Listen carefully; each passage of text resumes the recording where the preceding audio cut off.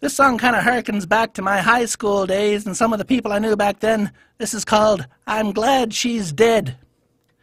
Sybil Monroe didn't give me the time of day when we was going to school. She thought she was too good for me, and she'd laugh at me clothes. Well, the last laugh's on her, 'cause now she's dead, and